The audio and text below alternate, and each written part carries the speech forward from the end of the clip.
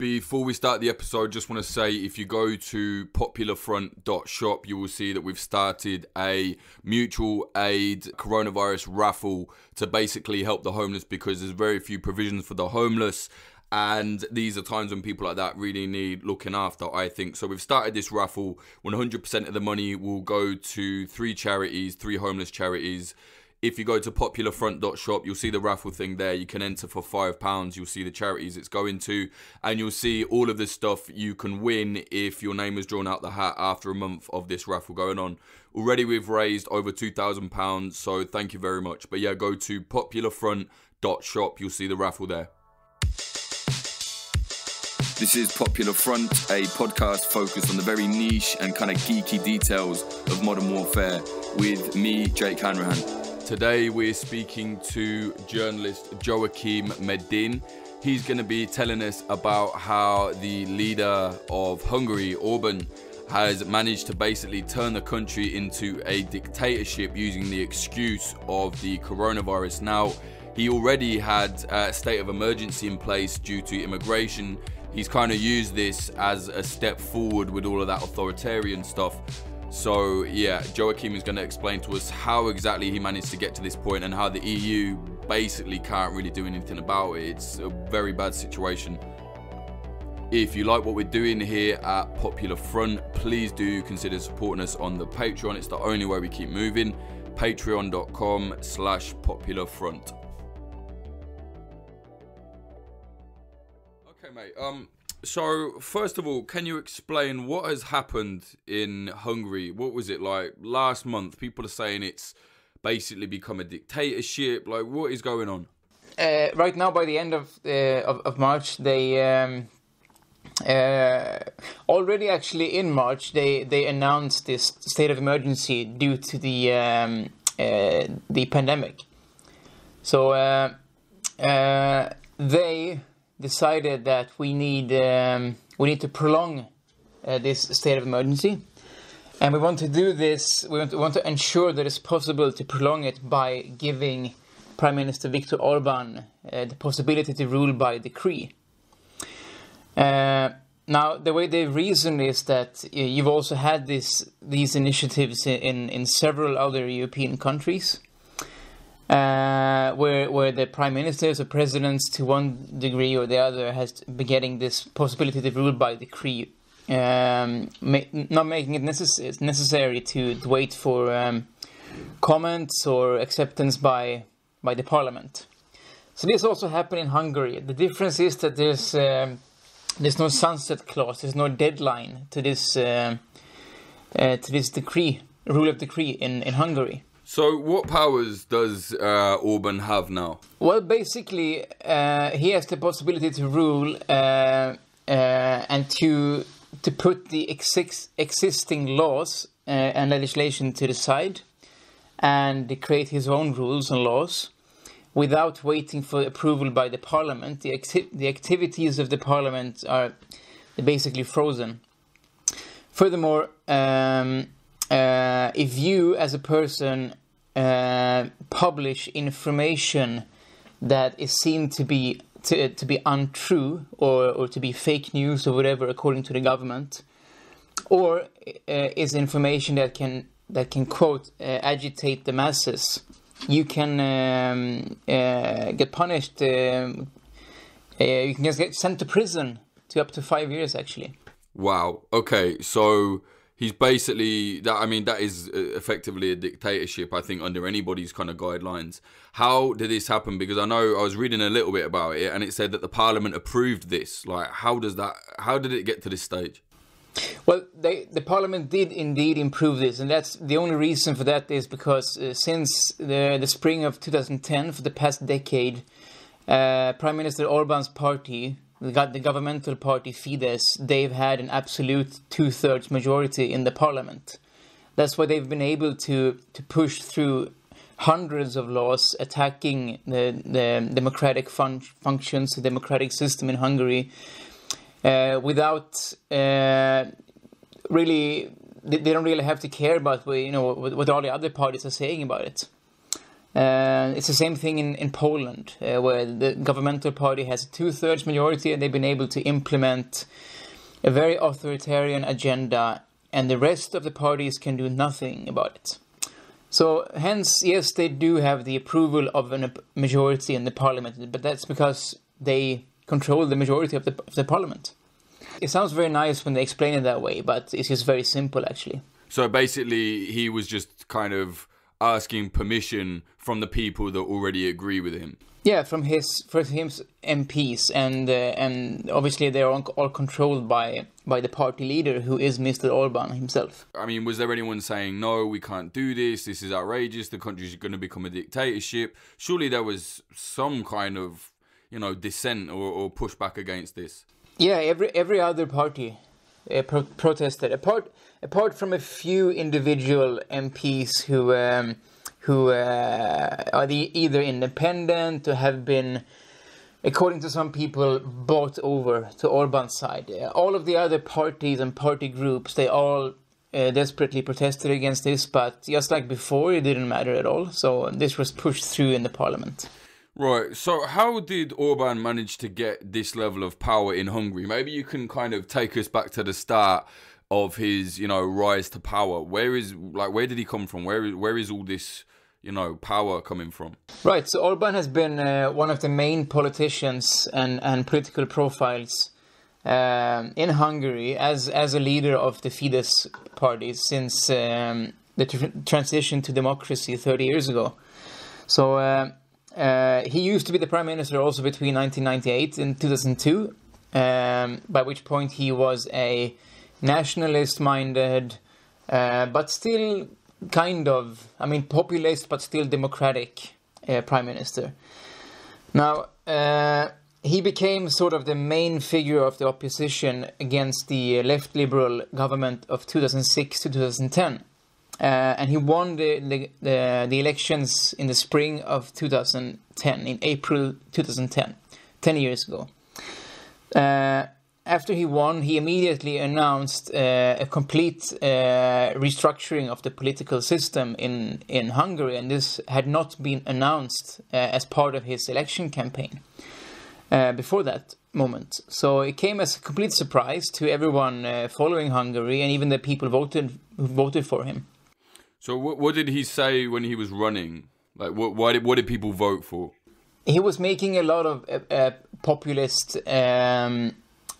promises, but also some promises related to sort of improving the welfare sector and helping the true people, like ordinary people. And he's been, as a populist leader, he's been claiming for years to represent ordinary people. And he's not part of the elite at all, has been his saying. Even though he's the member, he's the MP who stayed the longest in the Hungarian parliament. He still claims to be a member of the community of ordinary Hungarians. But he's a career politician. Yeah, very much so. I mean, he's been member of parliament for 30 years.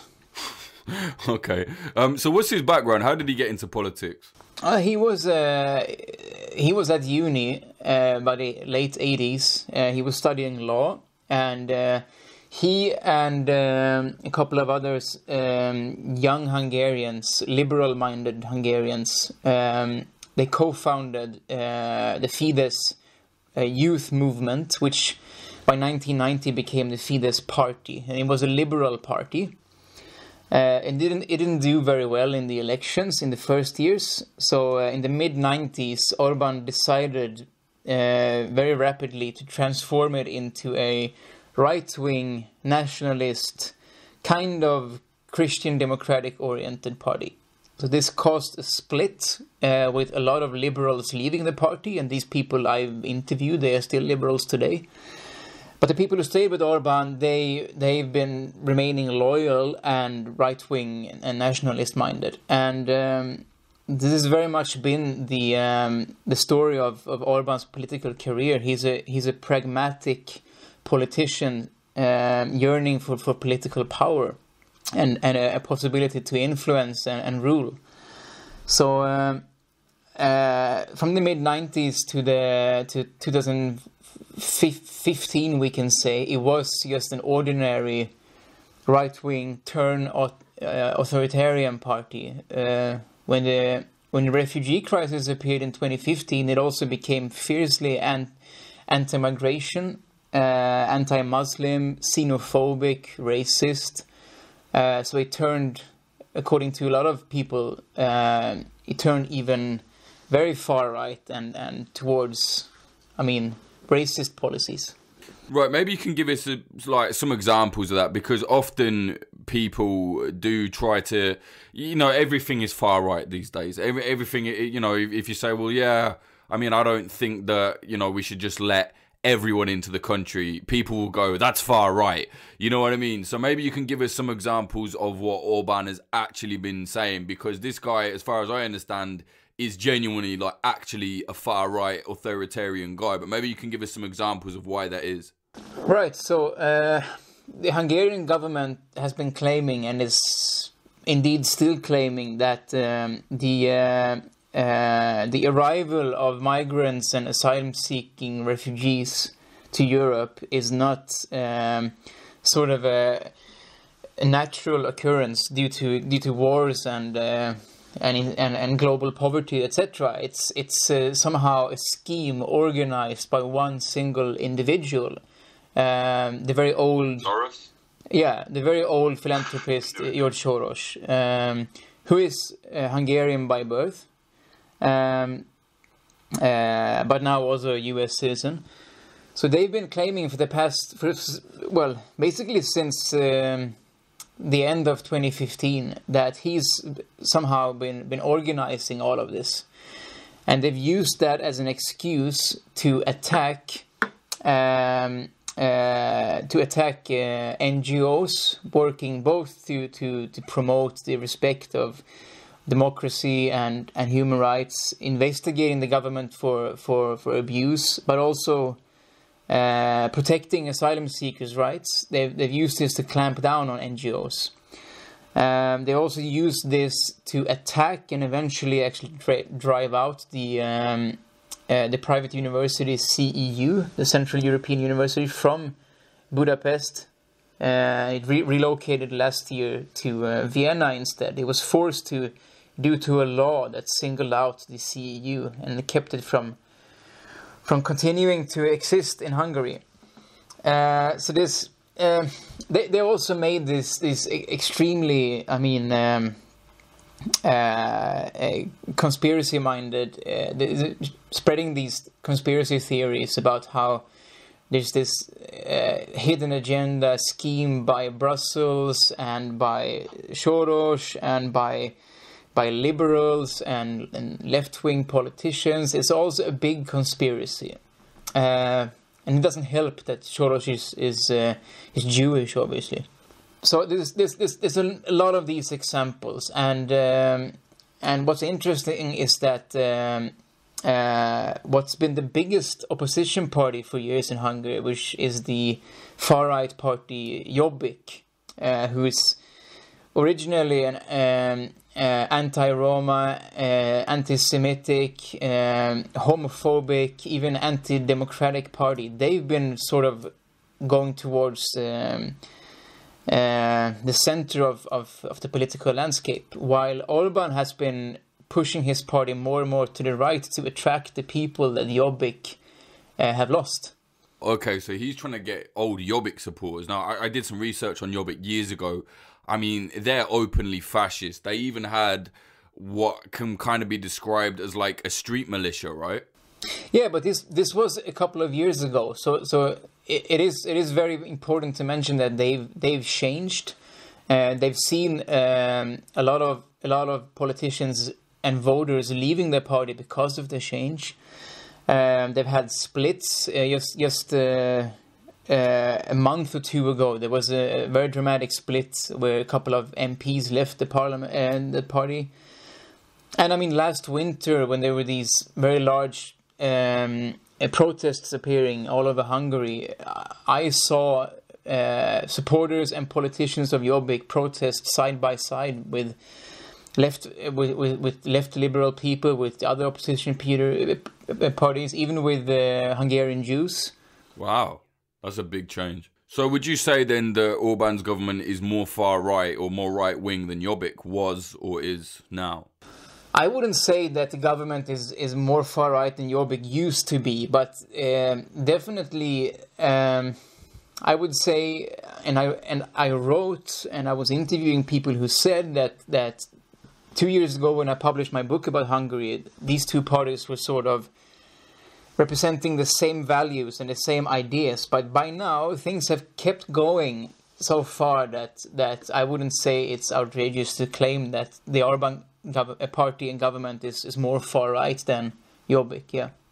Can you tell us a little bit about those protests last year? What were they about? Yeah, so these were protests that appeared visibly out of nowhere, really. In December of 2018. They appeared because of, from one part, people being generally frustrated for a long time, but also because there was a new law pushed through in the parliament by the government that attacked labor rights in Hungary. So a few trade unions went out to protest, and this caused, more people to join them, basically, to voice their protest and their frustration. So suddenly these became the largest protests to date to appear against the Orban government, where initially you saw also a lot of violence, both from the police and from certain protesters. Right, and how big did they get? They got very big. They were the biggest. Ongoing. They kept going for weeks and months, even. Tens of thousands of people in the capital, Budapest, and also in the larger cities, and also in a few smaller cities as well. And why did they? I know there were some clashes as well, but why did they stop? I guess, did they get what they wanted or no? No, as happens in so many countries, eventually, people lose the momentum, people get tired. This was in the middle of the winter, so by February, when they died out, it was pretty damn cold also. I was also there reporting about it, and people were tear gassed at some occasions, and it's just a very... it's very difficult, obviously, to sustain a protest movement in the streets in the middle of the winter. Yeah, no, of course, especially in that part of the world. But that does tell us that there are tens of thousands of people potentially willing to protest against Orban now, do you think? Or do you think that's not possible? I don't mean this minute, because obviously coronavirus is serious. But like you said, he hasn't said when this will stop. And I think it's pretty safe to say, judging on what he's been doing in the past, he's probably going to keep these powers going for a lot longer than the coronavirus is around. No, right. And I think it's very important to stress that Hungary is a very, very polarized country. Indeed, as many countries are in Europe, between certain people who support a right-wing nationalist approach and let's say a left liberal bubble who supports something else. There's these different polarized bubbles in society. Hungary is the same. Roughly half of the voters support Orban's party. The other half does not. But because of the rules and the election system, which Orban's party designed itself, even if you only get slightly above 50% of the votes, you get a 2/3 majority in the parliament. And this is how they kept this 2/3 absolute majority in the parliament. So despite this, about slightly less than half of all voters in Hungary are actually against the government. And it's very important not to forget this. Right, and do you think they'll come out onto the streets to protest? Do you think they'll be able to, now that he has all these powers? That would only be possible, obviously, when the corona pandemic has passed to one degree or another, and it's possible by law to have large masses of people together again. And the trick with this, I think what's very important to understand here is that these measures to rule by decree, to get all of these extra powers, would perhaps be slightly worrying in any country to give the government and its leader this kind of power. Why it's much more worrying in the Hungarian case is because of the systematic attacks against the democratic system and functions in the last decade in Hungary. It makes it so much more worrying. Also due to the fact that there's no sunset clause on this, it means that it's up to Orban and the government themselves to decide when the corona crisis is over, and they can just keep prolonging this crisis and hence keep these powers. So imagine, if the World Health Organization and the EU announces that there's no more corona crisis, and people walk out in the streets to protest in Hungary against the government can issue a new law saying that we still consider this to be a crisis, and we from this moment forbid all demonstrations. Wow, yeah, and as long as there's one person in Hungary with corona, they can say, well, it's not over. I feel like this coronavirus has just been an absolute gift to him. Do you know what I mean? It's like he was waiting for something like this, and it's just fallen into his lap. It's an excuse, you know what I mean? Right, and I mean, obviously he's... I've been writing several articles about this in the last days and weeks now, and obviously this is what a lot of people criticizing him are saying. When I've been speaking to people in Hungary, they say that the thing is that you still today have a state of emergency due to what the government calls a mass migration crisis. Ever since the fall of 2015, there's been a state of emergency due to the phenomena of mass migration. It keeps getting prolonged every 6 months in Hungary, ever since 2015. And this has enabled the government to take extraordinary actions. And this is despite the fact that there are almost no migrants and asylum seekers in Hungary. They keep claiming this, and they keep, for this reason, prolonging the state of emergency. And obviously, people are scared that they can keep doing the same with this thing. A state of emergency because of immigration. That's mad. What kind of powers does he have under this state of emergency, the immigration one? This is mainly been manifested by the border to Serbia. They constructed what is still today the longest border wall in Europe. It's a double fence. It's also partly electrified, running across the entire Hungarian-Serbian border. Any migrant, refugee, whosoever who wishes to claim asylum, one person per day are allowed to cross the border and enter a border area where they are forcibly locked into camps. And this is against international asylum law.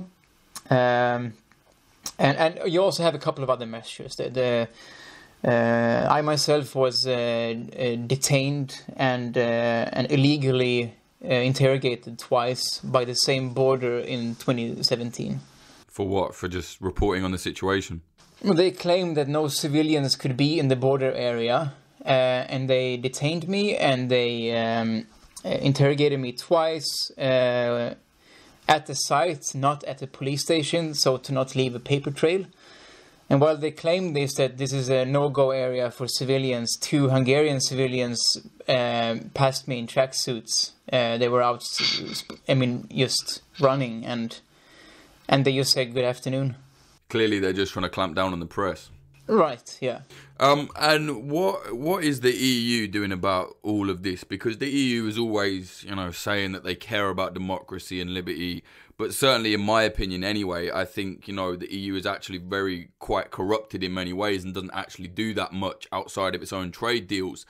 What have they said anything to Hungary? Like, the fact that they've even let it get to this level makes me think they probably should have done something already. I mean, now he's basically just made himself a dictator. I mean, what are they saying about this? Surely they can't have it. Well, the thing is that ever since he started clamping down on democratic principles and functions in Hungary. As soon as he came to power before the summer of 2010, he has been criticized by the EU Parliament, by different EU institutions, and by a lot of supranational bodies, experts, other governments, embassies, etc., human rights organizations. He has been criticized by the EU. The problem is that a fundamental problem with the EU is that you do have, as a state that wishes to enter the EU, you have to somehow prove that you've been able to climb this enormous mountain of obstacles. You have to prove that you are a democracy by a lot of different standards and criteria to be able to become a member state of the EU. But once you are a member state, in reality, the European Union doesn't really have a lot of tools to use if a member state starts to backtrack on democracy. Now, if a member state starts to leave democratic principles, this in reality is only just very few tools they can use apart from protesting. And this has been the case with Hungary. And Hungary was the first country where a right-wing authoritarian party came to power on itself with the political power to implement its agenda. This is the first time it happened in Hungary. And the EU has been unable to intervene, opening up for more parties to follow in Orban's footsteps. And this has now been the case for the past 4.5 years in Poland. Yeah, well, that makes me think, okay, the EU have criticised him, but action-wise have done nothing. But if they can't do anything, I kind of think, what's the point then? Like, why make someone jump through these hoops to join if then they can just renege on it and then just go, right, we're not doing that anymore, and then they're still in the EU? Do you know what I mean? It just seems mad to me. I don't know. But let's say then the complete, it's very, like, it's not going to happen. But imagine the EU said to Hungary, right, you're kicked out the EU. Who are their allies right now outside of the EU countries, or at least the EU itself? In the case of Hungary, the biggest ally outside of the EU is Russia. After Russia, there's a number of states where they also been promoting a very friendly agenda. For example, Turkey, China, the US, at least since Orban got to meet with President Trump, which actually took a while. But I still can't really see a future where Orban would like to leave the EU because of the fact that his closest political ally, Putin, the way he sees it is that Orban can create more havoc and destruction as a member of the EU instead of being outside of the EU. Also, Hungary is very much dependent on the money that they and other, especially in Central Eastern Europe, that they get from the EU.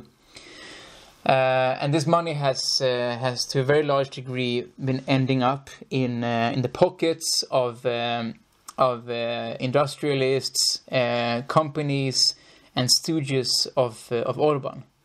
Wow. So he's just made Hungary a dictatorship effectively. He's pilfering away EU money. He's going against the rules of the EU, and basically there's nothing anyone can do. Well, there's a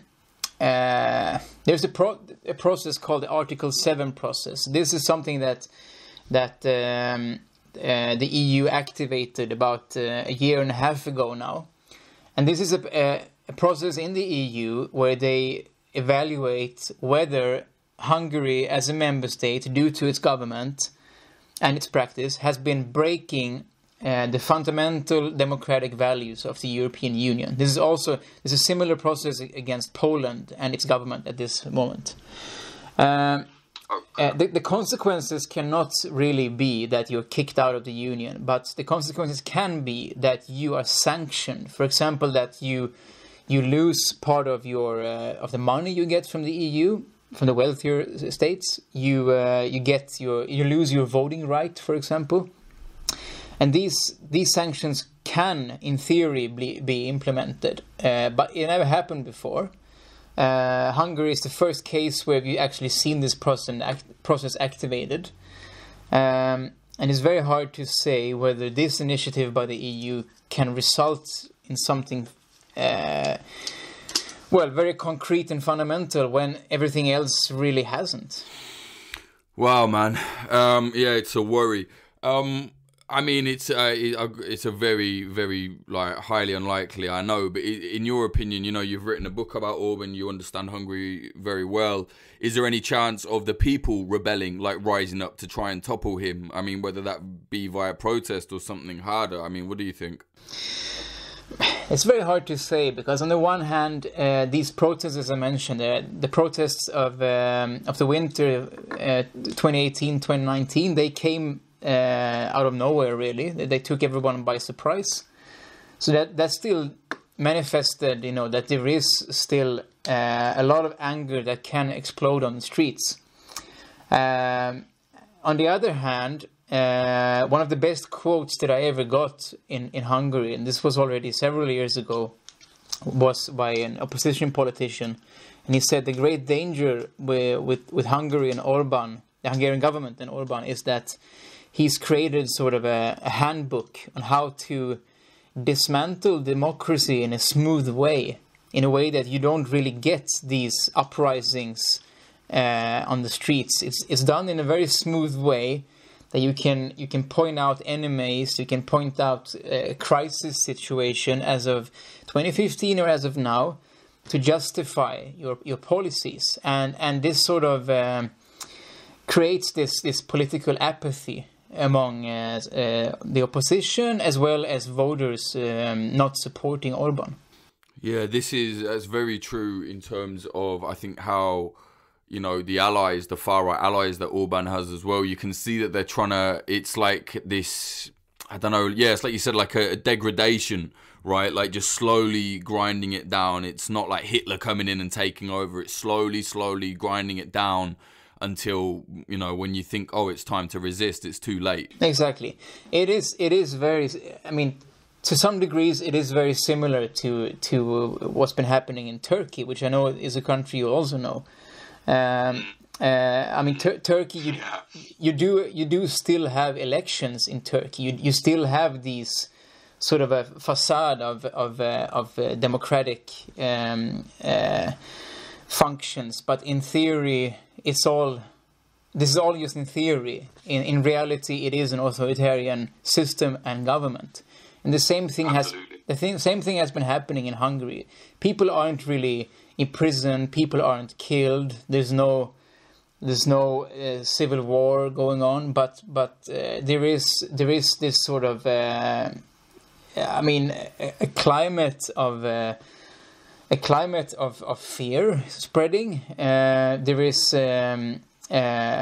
self-censorship going on for years. You have this political development,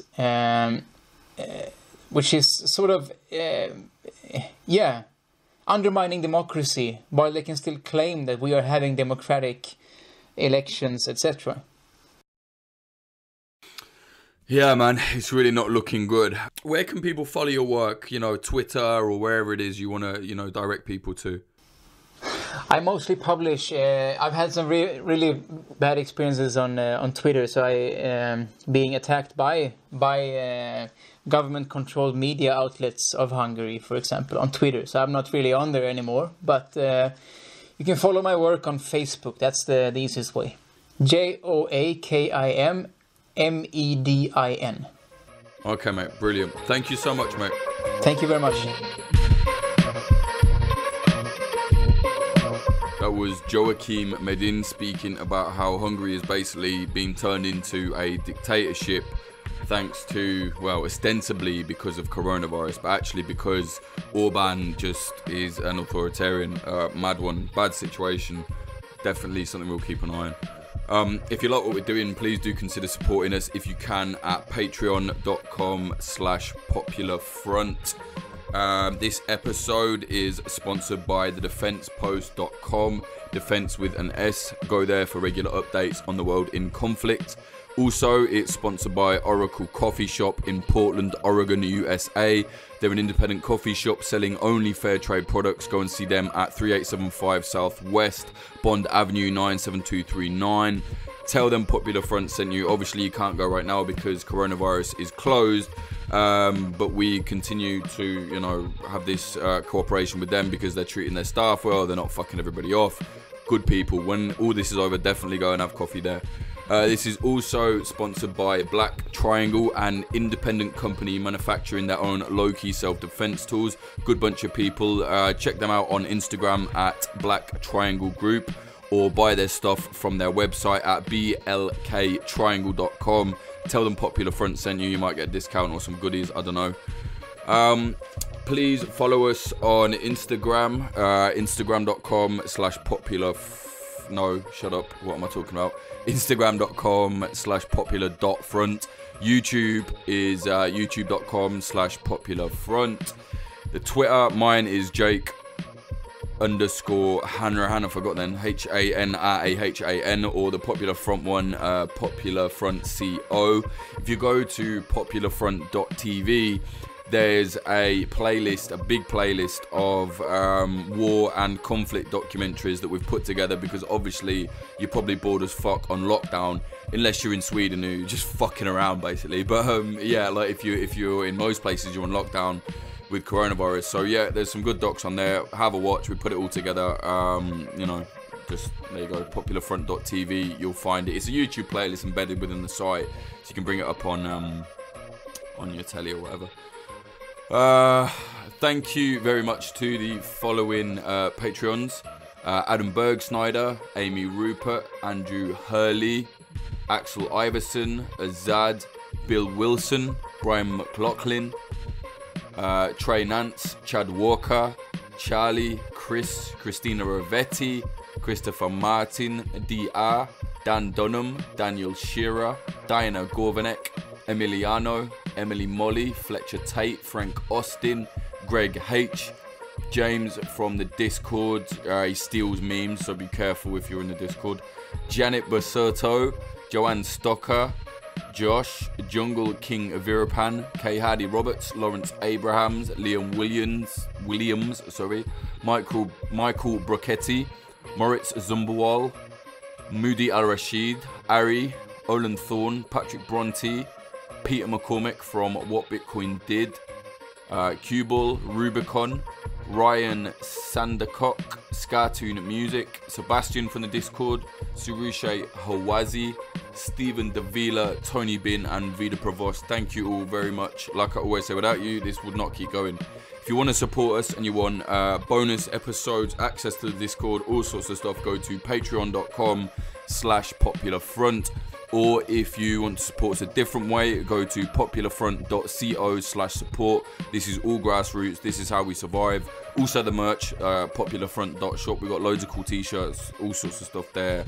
Hoodies, patches. I think there's some patches left. I don't know. Posters, everything. Popularfront.shop. Go there.